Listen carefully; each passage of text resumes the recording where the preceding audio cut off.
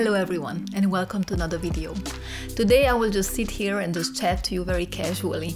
I thought that considering everything that's going on in the world, we're all in the same thing together, considering what's happening and everything. So I just thought, let's just sit down and talk a bit about it. Because here in Denmark, the situation, I guess, is pretty similar to everywhere in the world. And we're basically on lockdown, quarantine.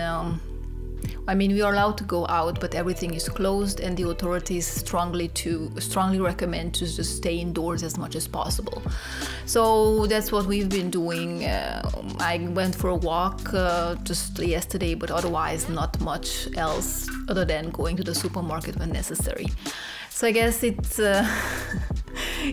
affects everyone, this thing, but we're in it all together, and that's why I'm just so happy to see that there's so many positive things also happening around the world. Like people are out, people are there for each other and helping each other, and there are a lot of videos on BookTube and YouTube generally helping us out with ideas of how to cope with this. So even though for me it's not a problem staying indoors, I like to be at home and I'm comfortable here, but I guess the idea of not being able to go outside is still affecting me. I'm working from home, so that's okay, no problem there, but it's still weird to to be able to just roll from my work to my couch after I'm done and just, yeah, you know, it's just a weird situation. So I just feel it on myself as well, that ever since this virus started spreading, I've been really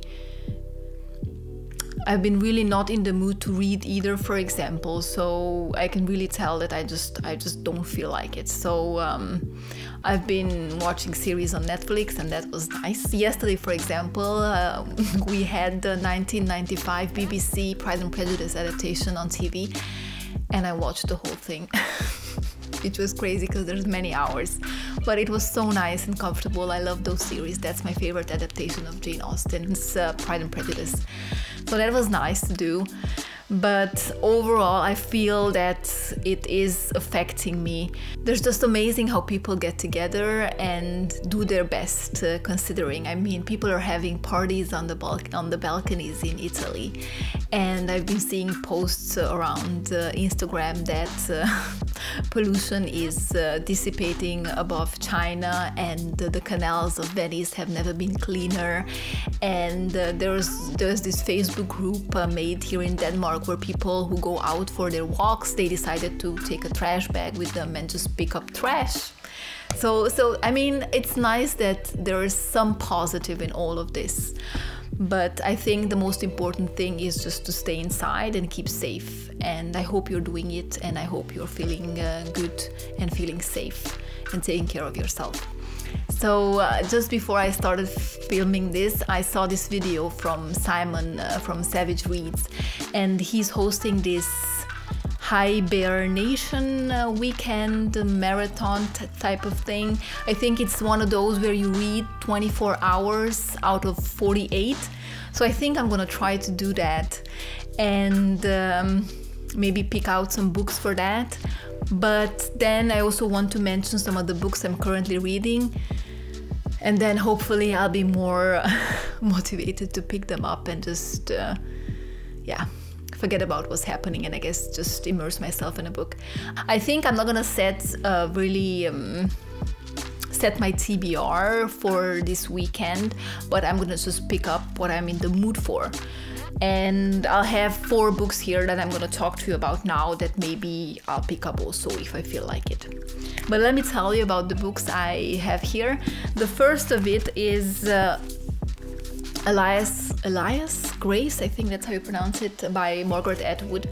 I think I picked this up after I saw that there's a movie miniseries out on Netflix, and I've been meaning to read it ever since. So I think maybe this is gonna be the right time. Also because I really want to watch that miniseries, and I guess now we have more time for it. But it's also, you know, hard to stay inside, especially because in Denmark it's just starting to feel like spring some days, and it's really sunny shining after, you know, here the winter is always dark overclouded, not so much sun. And now when the sun is shining, without any clouds on the sky, you really feel like going outside. So it's really hard to stop yourself. But if I read this, then maybe I'm gonna watch that series. And this one is about Grace, who's been accused of murder. I don't know much else, and I don't want to know much else. I really like Margaret Atwood. I have read The Handmaid's Tale, and I plan to read her other books as well. But I think this is just the second one I'll pick up, and I'm pretty sure I like it because she is really good. She's a really good writer. So this is the first one, and it's also a chunky one. I think it's like how many pages? Just over 500. So, and then I have Remembered by Yvonne Battle-Felton. This came out last year, and this is this one is. Oh, I forgot to say that this one is a historical fiction. I think it's obvious from the cover as well.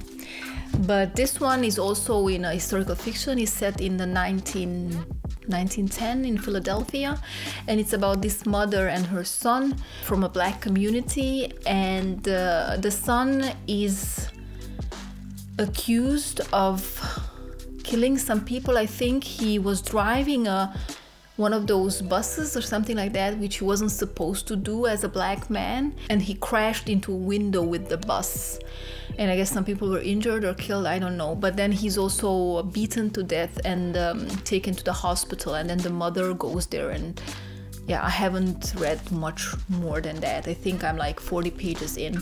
This is one of those I picked up from the library before it closed. So now I'm in no rush to read it, because I don't have to give it back for a while. Oh, yeah. Weird days, weird times. And then I recently did a video with my 5-star book predictions, and 2 of the books I had on that small TBR were a bit like funny books. So I think I'm gonna put those for my attentive weekend TBR, because I think I need something fun in my life. One of them is Miss Pettigrew Lives for a Day by Winifred Watson. It's about this middle-aged governess who is who ends up being in the employment of an actress or a singer, and that's not something she's used to, because she's used to working in respectable houses and for respectable families. So this follows her on a day. It says that it's gonna be funny, and it's also it's made into a movie with Amy Adams. So I'm looking forward to reading this and then watching the movie. And then the last one is My Sister the Serial Killer by Oyinkan and Braithwaite. And this one is about 2 sisters. One of them ends up killing all her boyfriends, and the sister is cleaning up after her. So it's also said to be funny. So these are the books I'm hoping to pick up if I feel like it. Otherwise, I think I'll need to go to my Kindle app and just read some smutty romance. Also, I've been seeing a lot of videos lately on BookTube with smutty romance channels. I think they're becoming more and more popular, and I'm really happy for that. I really love romances in all the books I read, especially because I read a lot of fantasy. I always like when there's a romance plot line in it, so maybe I should just go for these romances this weekend. But I'm rambling on now, so I guess this is it for my little update and currently reading situation. But this is where I leave you. Thank you very much for watching, and I'll see you next time. Goodbye.